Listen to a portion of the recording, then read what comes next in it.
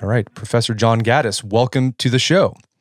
Thank you, Brad. Pleasure to be here. So today we're going to talk about your book on grand strategy. But before we do, tell us about this seminar that you teach at Yale University called Studies in Grand Strategy, because I think it's interesting. It's a class that's co-taught by a civilian historian, which I imagine is you, also with a military instructor.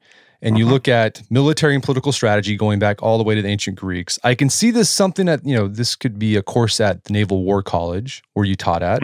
So how did a seminar like this end up at Yale University? Yeah. Well, in fact, it was a course at the Naval War College. And this is where I first got interested in grand strategy, something like, in the 1970s, a long time ago. And this was Admiral Stansfield Turner, who was then the president of the Naval War College, who hired me as a very junior instructor, along with some others, to teach classical text to military officers just back from Vietnam. And none of us had any experience with this. We were just thrown into this. I, alongside a Marine colonel who was my teaching partner. So I was pretty spooked by this at first, but became comfortable with it. And I've been interested ever since in the idea of approaching grand strategy from classical text. I've been interested in how to teach it. And I've been interested in collaborative teaching, that is, teaching alongside professorial colleagues, but also military colleagues who I think can add quite a bit to the course. And who are the type of students at Yale that take a course on grand strategy? When we started the course, Brett, which was in the year 2000, we thought that it would only appeal to graduate students because the reading load was daunting. There was an assumption of considerable prior knowledge, that kind of thing. We could not have been more wrong. The graduate students were uncomfortable with the course because it was far too general and not focused in a way that they are used to focusing at the graduate level.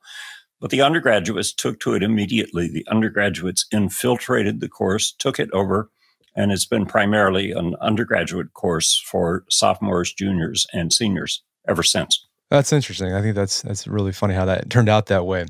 So let's talk about grand strategy, but let's be good Platonists or Socratics. We got to start with definitions. Sure. Because these words strategy gets thrown around a lot. So what is strategy?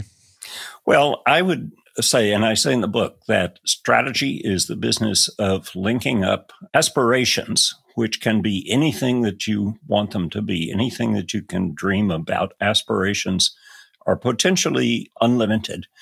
But they always have to be linked up with capabilities because capabilities are never unlimited.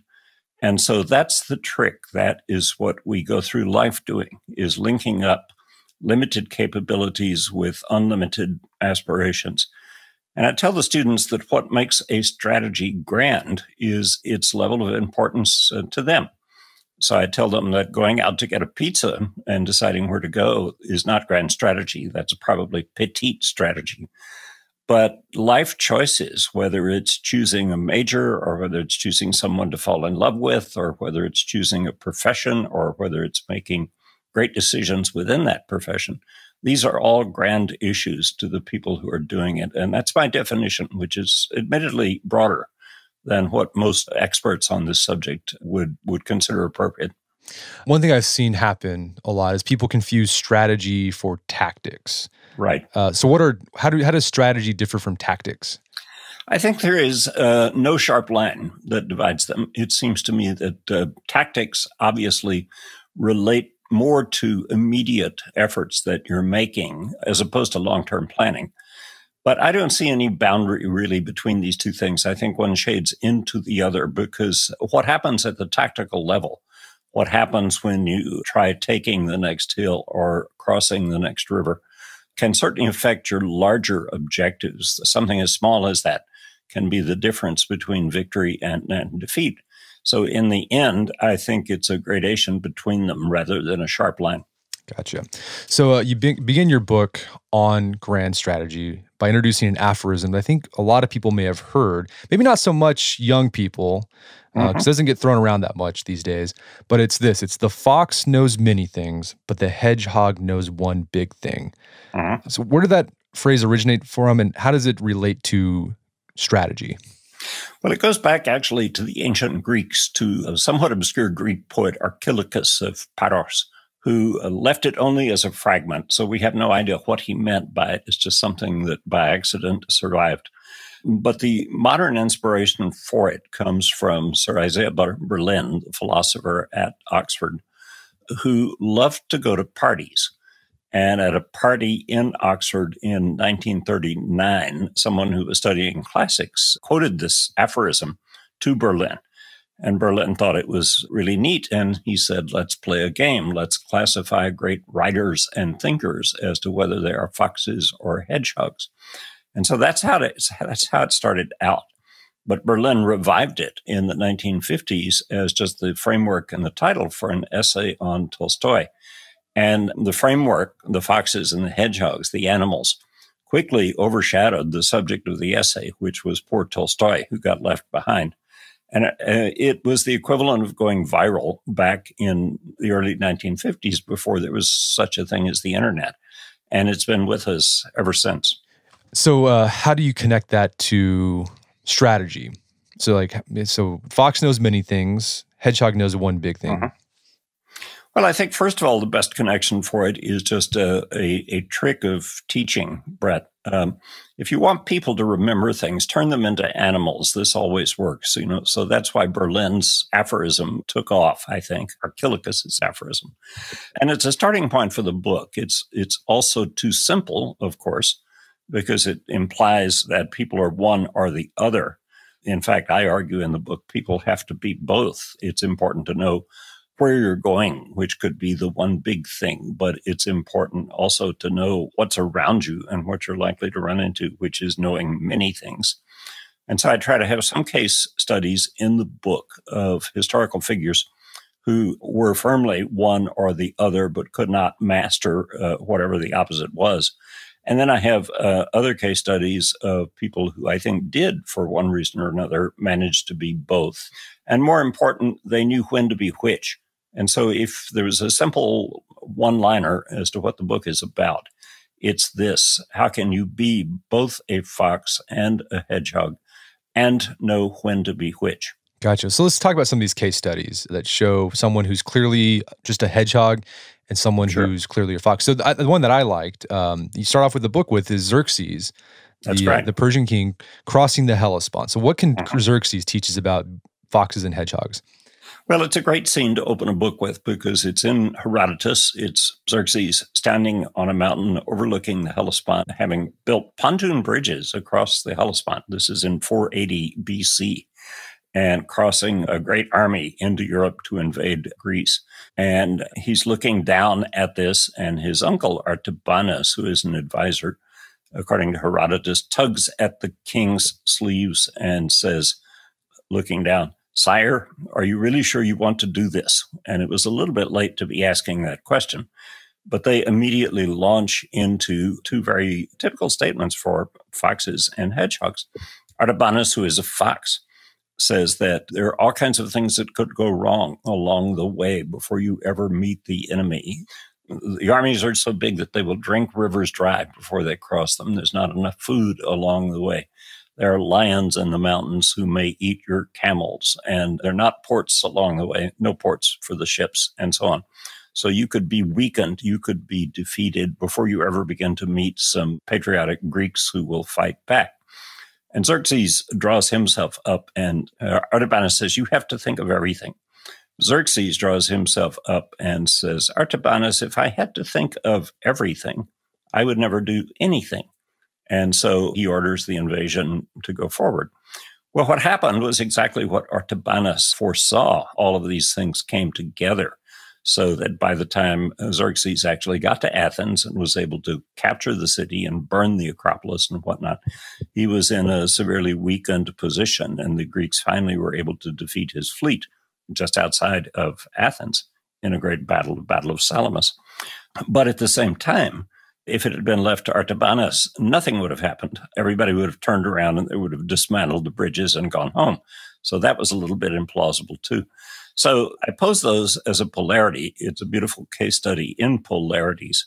But then I try to look at the people who managed, for one reason or another, or in some way or another, to be both, thinking of everything, but at the same time retaining one big thing as a focus. And who would be a good example of combining the two? Well, I think my best early example is Octavian, who later became the Emperor Augustus, the first emperor of Rome, who was designated by Julius Caesar as his heir at the age of 18. And this was when Caesar was assassinated. Octavian was 18. He had nothing. He navigated so skillfully among the politics and the rivals of Rome that by age 20, he was one of a triumvirate ruling the city. And by age 30, he was ruling the world. So it's a very rapid ascent. It's a very skillful ascent. And it's a very good example of starting from weakness and winding up with strength by playing adversaries off against each other. What's interesting about Octavian is having conquered the world at age 30, he then decided that the empire that he ruled, the Roman Empire itself, was now big enough. There was nothing else left to conquer, and he could turn to consolidating and cultivating institutions that would embed the Roman Empire over the long term for the future. And so he shifts from being a fox to a hedgehog, but I think he was always both along the way. He saw that sequence and balanced it magnificently. So he's the first of my combined foxes and hedgehogs. But I have others. I put Queen Elizabeth I in that category for sure. I put the founding fathers of the United States to some extent in that category. Certainly Lincoln falls into this category, and certainly Franklin Roosevelt falls into this category as well, all confronting different situations, but all very skillful in their ability to hang on to a big long-term destination while being extremely flexible as to how they got there and what they dealt with. Well, yeah, the Lincoln example, you talk about this sort of anecdotal story of him talking about compasses and swamps that sort of encapsulate. Right. So tell us that. Well, it's actually a fake story as far as I can tell, Brett. I don't think it ever happened. But it's in the Lincoln movie. It's in Steven Spielberg's Lincoln movie. Tony Kushner wrote the screenplay for this. And it's a scene in the movie toward the end of the movie when Lincoln is trying to get the 13th Amendment, which abolished slavery once and for all, through the House of Representatives. It's early 1865. And Lincoln is wheeling and dealing and bribing and intimidating and pontificating and everything you can think of short of murder to twist enough arms to get that vote through the House of Representatives, which would abolish slavery once and for all. And Thaddeus Stevens in the movie, who's played by Tommy Lee Jones, asks Lincoln how he can possibly justify such malodorous methods in the pursuit of such a noble objective. And Lincoln, played by Daniel Day-Lewis, just points out that as a youth, as a surveyor, he knew the value of having a compass. A compass told him where true north was. He could find the proper direction just by looking down at his compass. But if all he did was to look at the compass and nothing else, he could easily fall off a cliff or stumble into a swamp or starve in a desert or something. So he had to be both things. He had to be looking at the compass, but he had to have situational awareness also of what was around him. And I think that in a nutshell exemplifies what leadership is when it combines the attributes of the hedgehog and the fox. And what's interesting about all these individuals, even going back to ancient Greece, there weren't a lot of like text about strategy like we have today, right? So what are some of the famous strategists who made explicit these implicit ideas that Octavian was using, that Xerxes knew or was using or not using? When did that start happening? Well, I think the starting point for writing about this, of course, is Thucydides and his great history of the Peloponnesian War. This is the war between the Athenians and the Spartans, which breaks out in the late 430s BC. And it's not that Thucydides is putting forward himself some particular grand strategy, but in his extremely detailed history, he is writing about the grand strategies of the belligerents in this war. It's probably not the case that they actually thought of themselves as having grand strategies because this term was not yet widely known. But the Spartans had traditionally followed a strategy simply of cultivating military power and being more powerful than anybody else in Greece, and thereby intimidating all possible opponents. And the Athenians concluded they could not possibly compete with these military skills.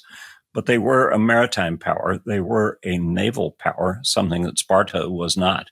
And so they embraced a strategy for simply walling off their city, the city of Athens and the port of Piraeus, from the rest of Attica, so that when war came, they could just bring everybody in within the walls. They could rely on their ships and their colonies elsewhere in the Aegean to supply them, and they could wear the Spartans down in this way.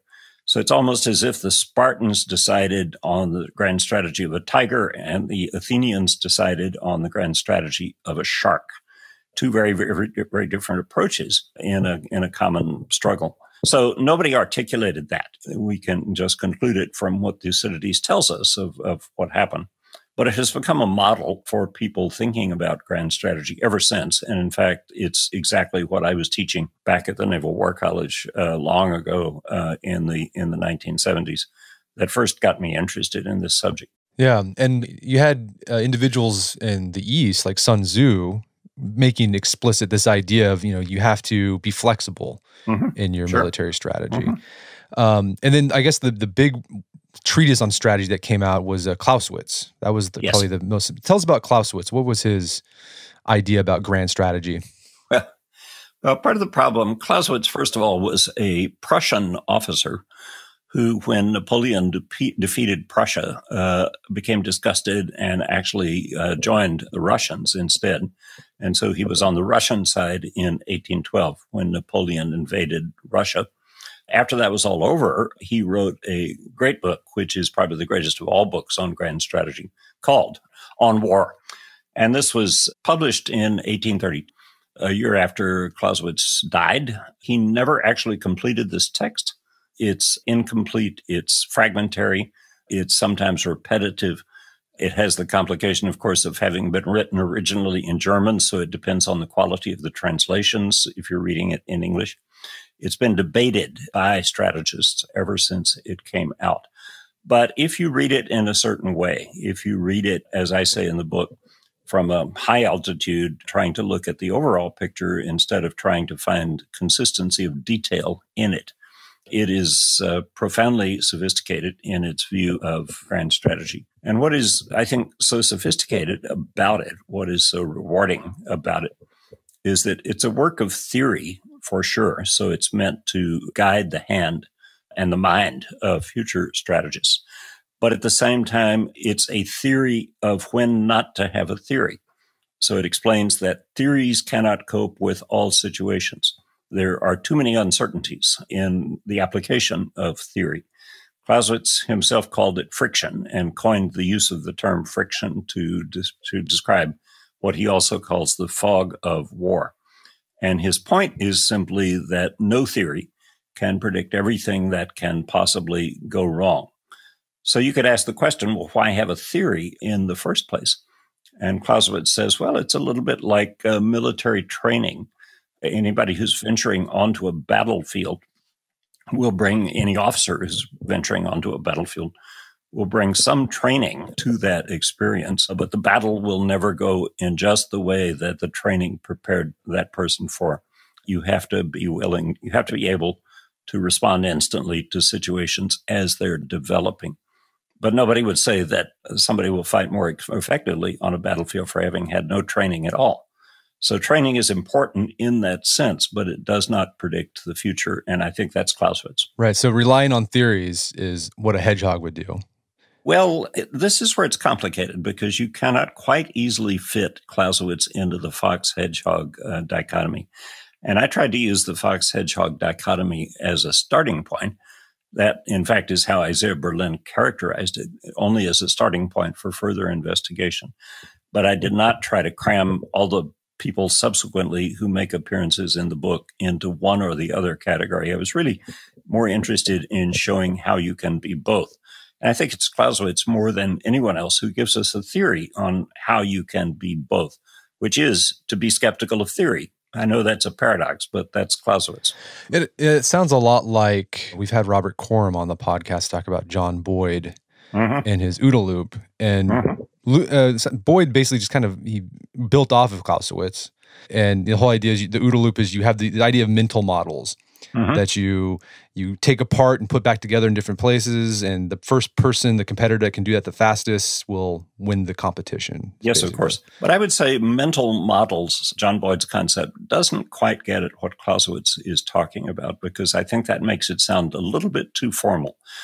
Clausewitz was himself profoundly skeptical of models, and he saw them as great oversimplifications. What he trusted, what he sought to incorporate into his thinking was simply experience. And that's different from a model. Experience is the strength that you need, the stamina that you need, the level-headedness that you need, the ability to remain calm when bullets are flying around you. But I doubt very much that most people who are on battlefields are thinking about mental models right at that point. They're thinking at a much more immediate and elemental level. And Clausewitz knew this because he was a combat officer. He was drawing on the experience of being at the Battle of Borodino when he wrote his great book. And so I think he knows what combat is like. So did John Boyd, of course. But the OODA model, it does seem to me, formalizes it a little bit more than Clausewitz would be comfortable with. The metaphor I like, Brett, is simpler. It's simply coaching in athletics. If you think about what a coach does, the coach draws on the history and the lore of the game, how it has been well played and how it's been badly played in the past. He makes sure that his young athletes know this stuff. He puts them through strength building exercises, discipline. He teaches them how to fail and how to recover, all of these things. But when they get out on the playing field, whatever the game is, there's not much left that the coach can do but just jump up and down on the sidelines and perhaps destroy a chair or something like that. It's up to the guys that are playing the game to make the snap instant decisions. I think that's consistent with OODA, but I think it's a little bit simpler and maybe even easier to grasp, because if you're teaching students and you put it in these terms, they immediately understand what you're talking about. Yeah, wasn't it Clausewitz that talked about a good leader, decision maker, develops like a fingertip touch, or was that Napoleon? Something like that, yes. The point that he was making, the point that others make, is that when you're in a crisis, you've got to have your training either at your fingertips or at whatever the intellectual equivalent of fingertips might be. You got to be able to draw on this instantly. So it's quick impressions in the sense of sizing up the situation, which is, I think, what OODA means by observation, but also quick impressions as to how you deal with that. And OODA does refer to acting faster than the adversary does. And that I think is consistent with Clausewitz. But I just find that it's easier to explain coaching and athletics to students than it is to explain OODA. OODA requires a PowerPoint slide. Right. Explaining coaching does not require that. And that's an asset in my view. So one thing you talk about throughout the book is that some of these leaders who were able to encapsulate both, hedgehog thinking, fox thinking, they were able to connect that grand vision to the day-to-day. The practice. One of the issues is that once you've gained success, there's a tendency to become more of a hedgehog. Like you mentioned Octavian. Yes. Yeah. Why does that happen? What's going on there? Well, for that one, we actually have social science evidence to confirm it. And I'm referring to the political psychologist Phil Tetlock, who was in the 1980s began a very elaborate study of decision making. Why do some people seem able to predict the future accurately and others don't? And so being a social scientist, what he did was to collect thousands of predictions on public issues from hundreds of public intellectuals and code them and arrange them and categorize them and whatnot, and then revisit them some 5 years later, 10 years later, 15 years later, and rate them for accuracy. And the problem he ran into as he did that, he was looking for variables. He was looking for the possibility that liberals might predict the future better than conservatives, or maybe men would do it better than women, or vice versa, or maybe intellectuals would do it better than practitioners, or whatever. Nothing correlated. Nothing made any sense, except that just for fun, he had stuck into his questionnaire that he passed out to everybody also the question, do you self-identify as a fox or a hedgehog? And he explained Isaiah Berlin's use of those terms. That's the only thing that made sense, because the record of those who identified as hedgehogs was terrible for prediction. Tetlock says it approximates that of a dart-throwing chimpanzee.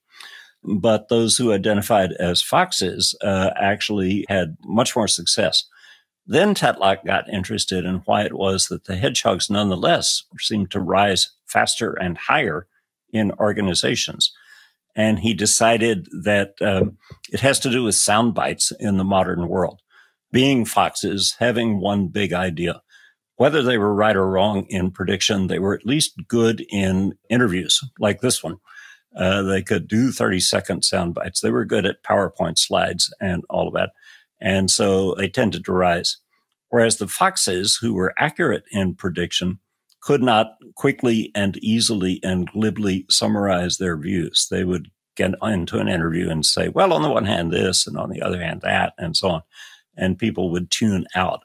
So ultimately, what rated as what caused success was simply the ability to do sound bites, whether you're right or wrong.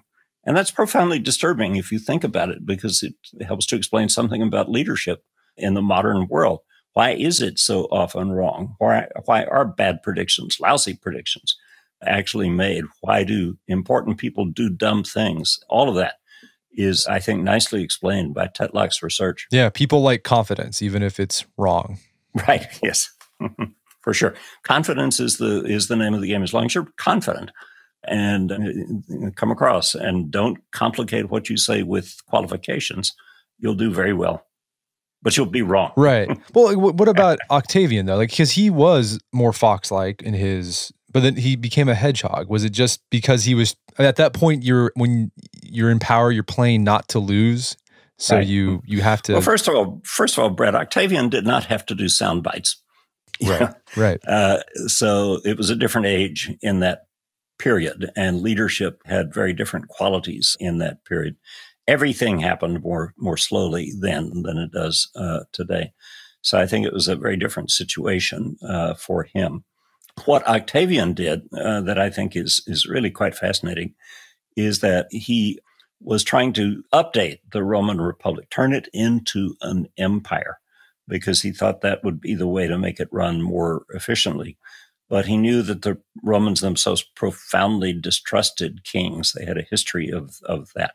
And so he did it so gradually that the Romans did not even realize that their republic was being transformed into an empire. And one of the very clever things that he did in this respect, he said that any great state, any great empire needs a national epic. So he commissioned one of the great classical texts of all time, and this is Virgil's Aeneid, which is unlike Homer's Iliad and Odyssey in that it was a sponsored product, and it was Octavian who was sponsoring it, and it was for the purpose of making this transition from the Republic to the Empire.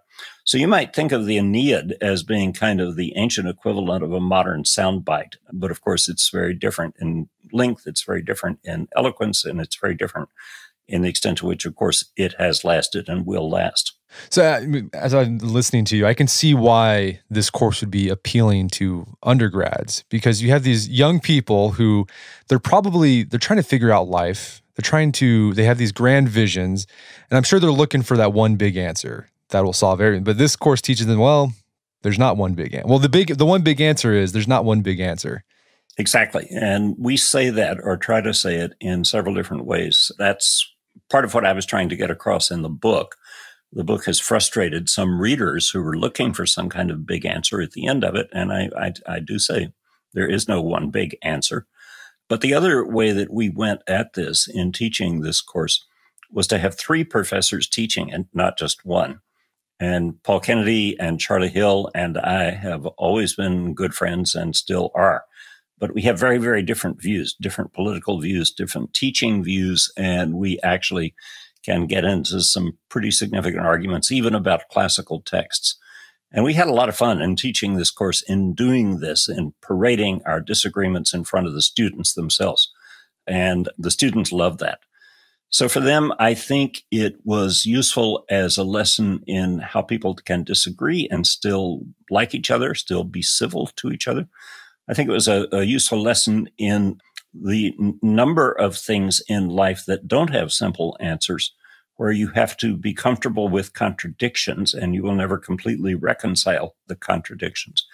And I think in the end, it's a more accurate preparation for life if you don't try to tell them what they should know, but tell them how they can find out and how they can discover for themselves what will be most useful to them.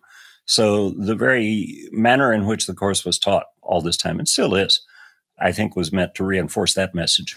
So I imagine the best way to learn how to connect principles to practices is through actually just living, right? Making decisions, but also don't downplay the role of example. So I think Clausewitz talked about that, right? He calls them composites or sketches. Yeah. Mm-hmm. So what's an example of that?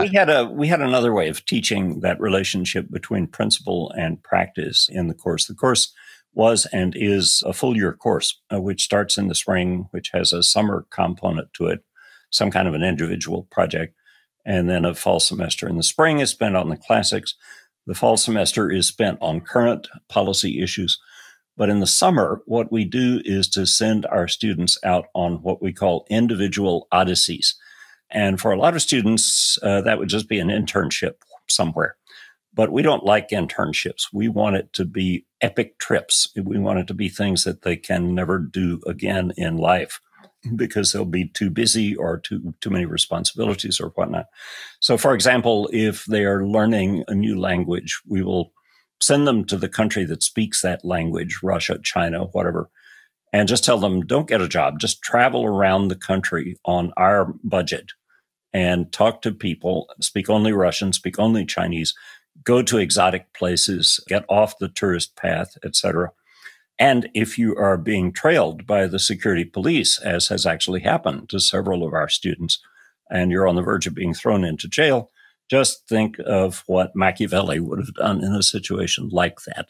And they're equipped then for the relationship between principle and practice in a very immediate way. And then they come back and write this all up and then apply it to current situations. So we find that works well. We find that it's a very effective teaching device. And the exotic locale we have most recently chosen for our students, or recommended to our students, is America. We're just saying, most of you don't know much about America. We will pay for you to take a road trip, get a jalopy or get a motorcycle or whatnot, and just cross the country and do it slowly and talk to people in small towns and actually see how they live, get out of the East Coast, West Coast academic bubble and see the rest of the country. And that has proven to be quite a popular project for our students as well. I think it's very healthy to be able to do that. Well, Professor Gaddis, this has been a great conversation. There's just some place people can go to learn more about your work? Well, I guess, Brett, if I can, I would recommend the book, first of all, because I think that's a useful introduction. What I really meant it to be was a book about teaching, just to kind of sum up at least my own perspective on what we were trying to do in this course. I very deliberately did not try to co-author it with my teaching colleagues, Kennedy and Hill. In fact, I didn't even show it to them until it came out because I knew they would disagree. But they have written their own books in various ways on this subject. So I think start with that as just a kind of a guide to what to do. And then from that, selective reading, it never hurts to go back to the classical texts. And if you know what you're trying to get out of them, if you're not trying to memorize every detail, but looking for the larger pictures, for what I call the TTPs, the timeless transferable principles, it can be immensely rewarding to that. It's very important to have people that you can talk with about these texts as well. So quite a number of the alumni of this class who are now out in the world and they have jobs and they have families and whatnot, But they also have secret cells or meetings where they just get together with each other late at night and they pull out their copies of Thucydides or Clausewitz or Machiavelli and they relive the glory days of the grand strategy class because they find it rewarding and refreshing just to come back to these texts periodically in life.